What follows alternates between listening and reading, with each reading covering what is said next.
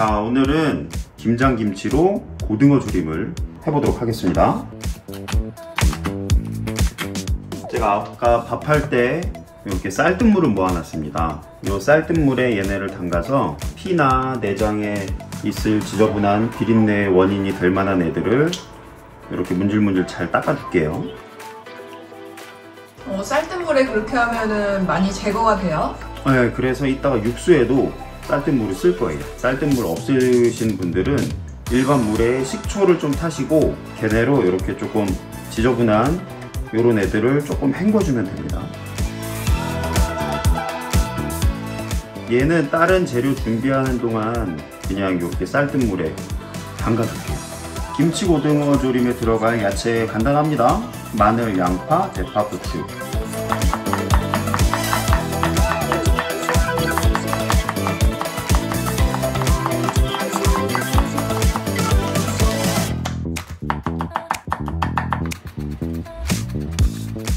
쌀뜨물이 들어가면 구수해지기도 하는데 비린내를 좀 잡을 수 있어요.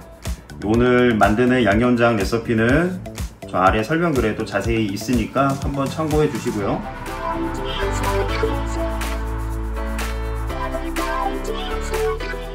그리고 참고로 쌀뜨물 뜨실 때 제일 처음 씻는 물은 쌀뜨물이 아니에요. 그냥 겉에 묻어있는 먼지랑 그 노폐물들을 씻어내는 거라서 쌀뜨물을 요리 같은 데 쓰실 때는 2번 내지 3번 혹은 4번째 처음 헹군 쌀뜨물을 꼭 버리세요. 그 다음 거 쓰시면 됩니다. 생선조림에 생강이 조금씩 들어가 주는 게 식당이나 엄마들, 요리 잘하시는 엄마들의 비법인데 집에 생강이 없는 경우가 많아요. 그래서 저는 아예 맛술에 생강 매실 이렇게 들어있는 애들을 사거든요.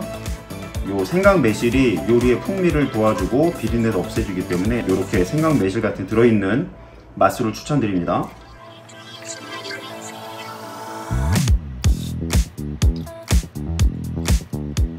국간장.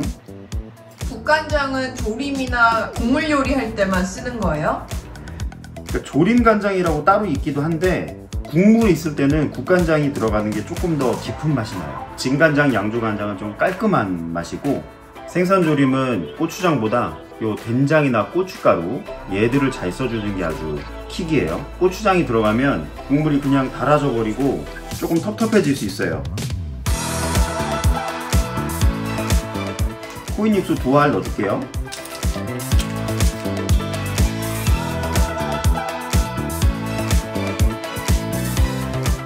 쌀뜨물에 담궈놨던 고등어.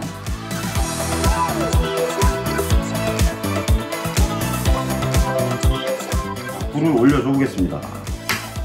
국물이 많아 보이지만 얘가 이렇게 쫄아들으면서 양념이 고등어 안으로 다 될 거예요. 파랑 고추 좀 남은 거는 이따가 한번 끓어오르면 넣을게요. 저거 끓을 때 뚜껑 닫는 게 빨리 끓지 않아요? 근데 이게 생선조림이나 생선찌개 할 때는 한번 팍 끓을 때까지는 뚜껑을 열어주셔야 돼요. 수증기랑 비린내, 잡내들이 한번 확 증발할 수 있게. 그 다음에야 뚜껑을 덮어주고 속까지 익히는 건 괜찮은데 처음부터 빨리 익히겠다고 뚜껑을 덮어두시면 비릿한 냄새가 있을 수 있습니다.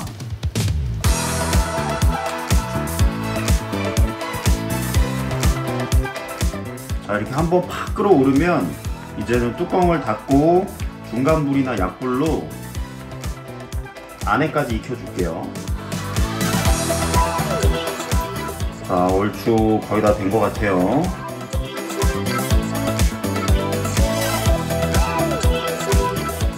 자, 김장김치와 싱싱한 고등어로 만들어본 김치고등어조림을 완성해봅니다.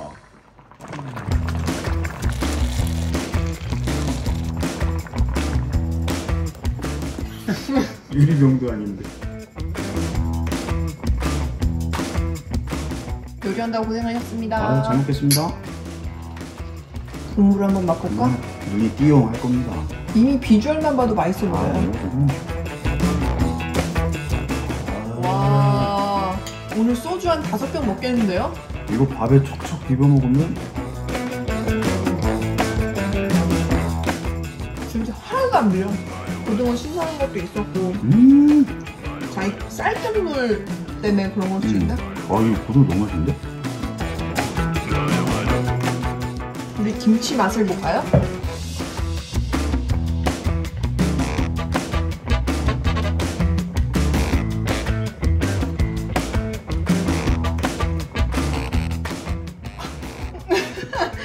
안 들어가네? 그분들을 따라하면 안 돼. 턱 나가는 줄 알았어. 좀 전에 나처럼 먹어봐. 맛이 또 달라. 김치랑 밥이랑 고등어까지 얹혀서.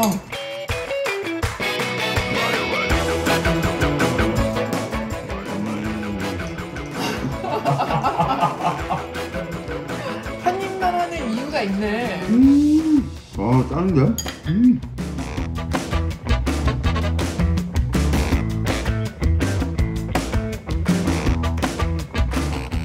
소주를 부르는 맛. 조금이다.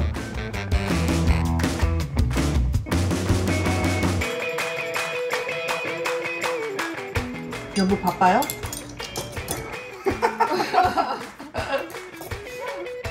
고등어조림이 지금 정신이 팔려가지고 바빴습니다. 처음에 이 소주를 먹었을 때 알코올 맛이지 이걸 왜 먹지? 그러지 않았어? 한번 그랬어요, 어릴 때. 근데 그때는 그냥 먹었던 거 같아. 피곤함을 알 때, 알바하고 그런 걸 느낄 때부터 난 소주가 맛있었구나. 몸이 고되면 소주가 맛있다.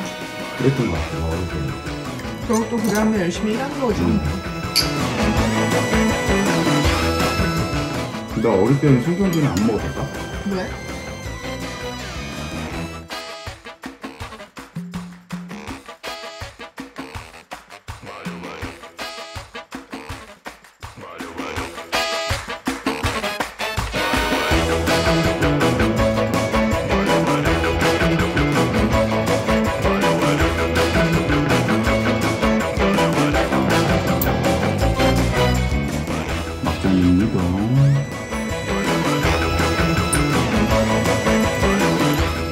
역대급 고등어조림을 만들어주셔서 감사합니다.